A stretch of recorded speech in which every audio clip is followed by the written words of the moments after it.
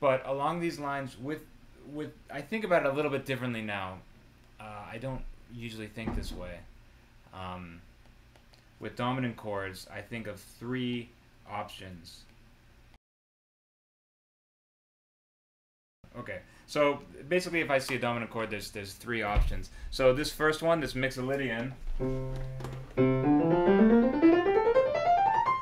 and now when I play this chord, the thing is, once you're playing in a scale, you can use those notes, you can use that scale very freely. So if I'm thinking about Mixolydian, I can just, like right now, I'm just seeing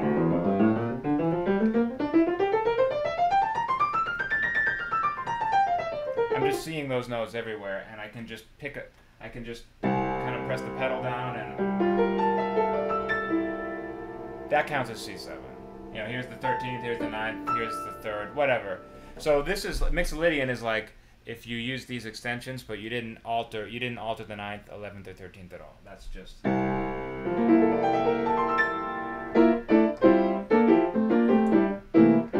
That to me all counts as C7. So that's one option for C7.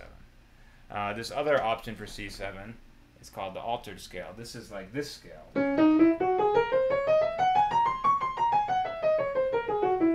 That's a D flat minor, D flat melodic minor. So if I play, but the same thing, I'm going to think about D flat melodic minor across the whole piano and just kind of like pick notes.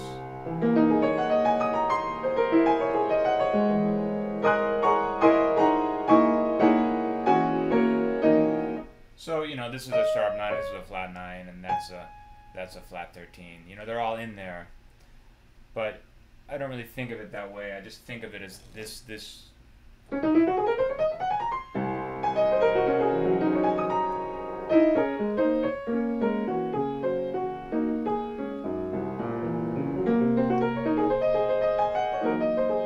know,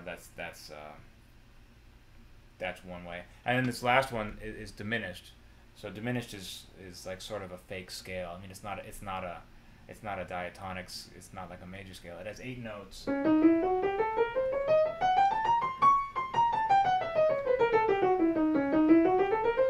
And it's built from 2 diminished chords. But I can do the same thing with that scale. I can see this scale. And in the context of C7, that has a flat 9, a sharp 9, a sharp 11th, and a natural 13th. So the difference between altered and diminished has a natural 13, and altered has a flat 13. So this is diminished. That's altered.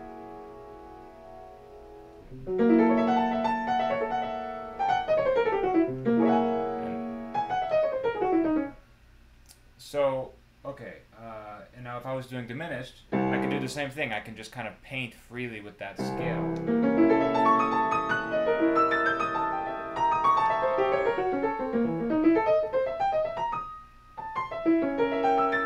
You know, and there, of course, you know, you're getting a 13th and a flat 9 and a sharp 9. That's a weird chord for C7. But you see it works because you can kind of do that.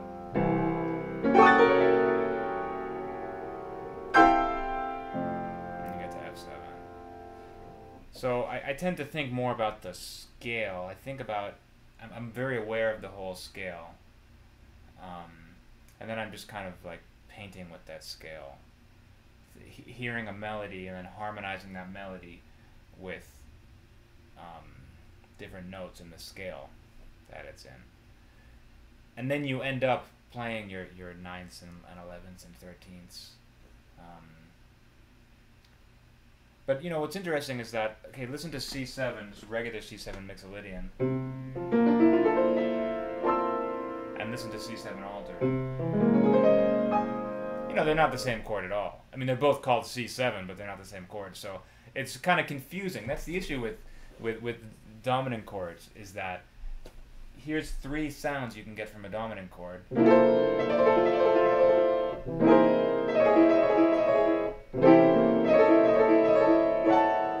And if you see C7, you could use any one of those equally.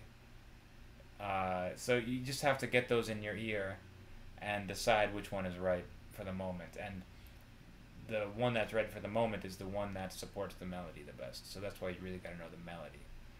You can't really just look at a chord change and know what to do with the dominant chord, because there's too much at stake, right? You don't want to be playing this when the melody is like this. You know, if the melody is, you don't want to be playing this.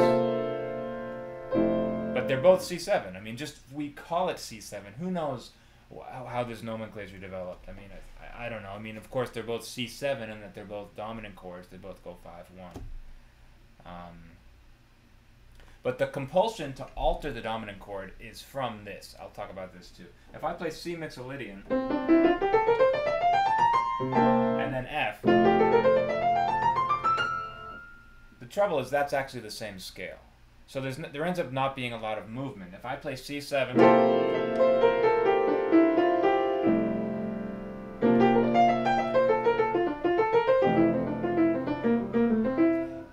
on one hand, it's not a lot of movement because it's both the same scale.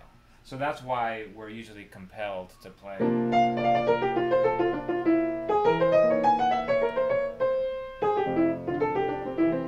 That was going to the altered scale. So that was, here's mixolydian, and here's the altered scale.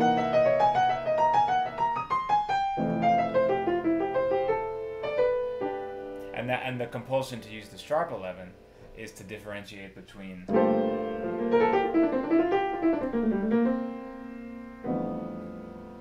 so I know I'm going a little bit quickly, but this is how I think about this stuff. So I think that explains the compulsion to alter, to add an alteration. That's where it comes from, because if you want the 5 chord to feel different from the 1 chord, you have to go to a different place. So that's why.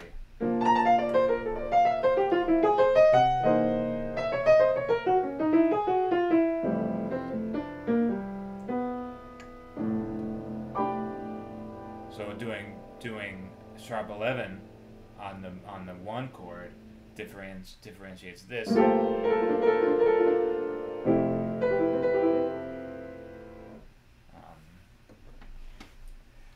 But knowing the tension, the numbers 9 and 11 and 13 are not just arbitrary numbers. When you do 1, 3, 5, 9, 11, 13, that, if you put it together, makes a 7-note scale. And then each time, if you change one of those 9th, 11th, or 13th, it's going to change the makeup of that 7-note scale.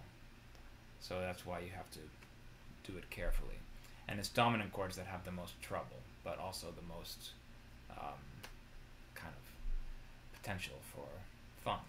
But they also have the most responsibility. So yeah, I'm sure that other maybe this way of learning about alterations and available tensions is a pretty common like jazz piano thing that people learn. I'm sure that maybe some of you have seen that before.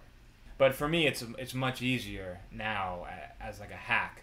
If I just think about, if I really know this scale up and down, if I really know that scale up and down, then I can just, I would encourage you all to do it. You know, hit a low C and hit the pedal down, and then just play notes in the D flat melodic minor scale.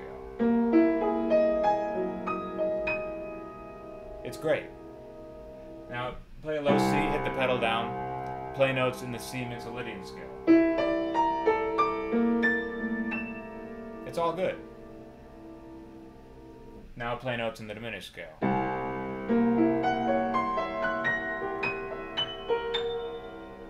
It's all good. Talking about that could be an intro. Here's an intro to Star-Crossed Lovers. I'm going to play A flat 7.